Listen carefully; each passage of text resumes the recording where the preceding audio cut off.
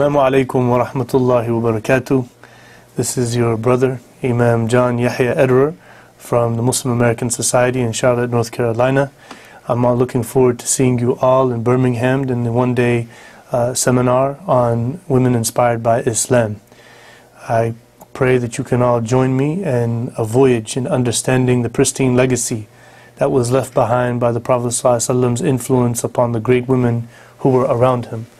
We're going to be looking into the lives of the great Muslim women of history and the predecessors that we all look to for an example in our lives. And we hope to take lessons from their lives that we can implement. We hope that we can shed and clarify any misunderstandings that we may have had, and then have a balance that was taught by the Prophet ﷺ through the Quran and the Sunnah that was revealed through him. So inshallah, we're looking forward to seeing you all next week at the Women Inspired by Islam seminar. Jazakumullahu khairan.